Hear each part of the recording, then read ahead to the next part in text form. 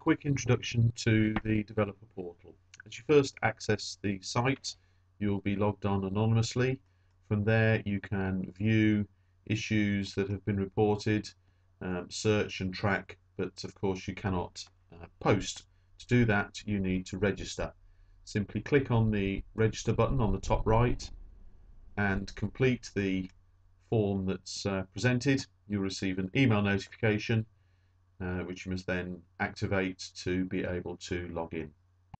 Having logged in, your home page is still the same, but you can then be able to post new issues as you require.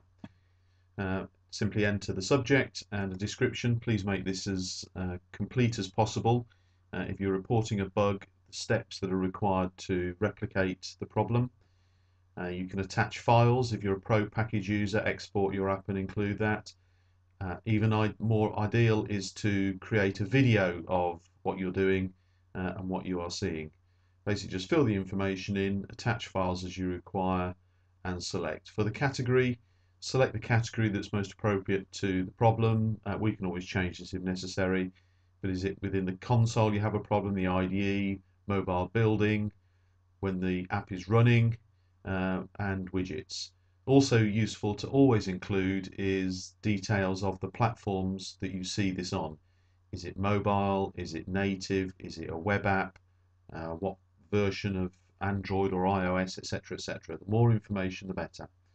You also have the ability to make this a private post that is only accessible then to you and to our staff.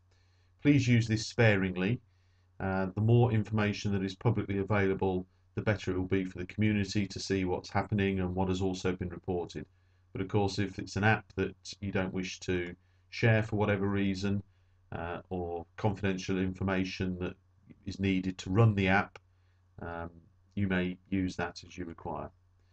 In terms of issues that are reported, your default view under issues is all those that are still open. You can change that to various options, all or is not, and then is not, for example, gives you the options of what state it's in.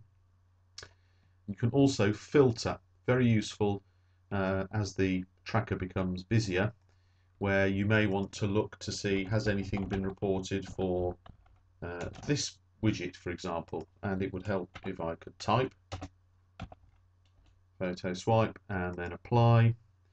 In this case, you see there is nothing, but it will help you filter to find your information.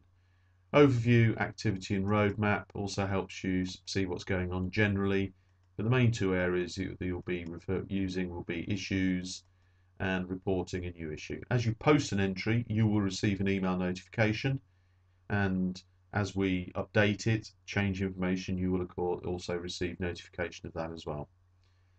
We hope this will help you see more that's what's going on, and help us improve the product even further. Thank you.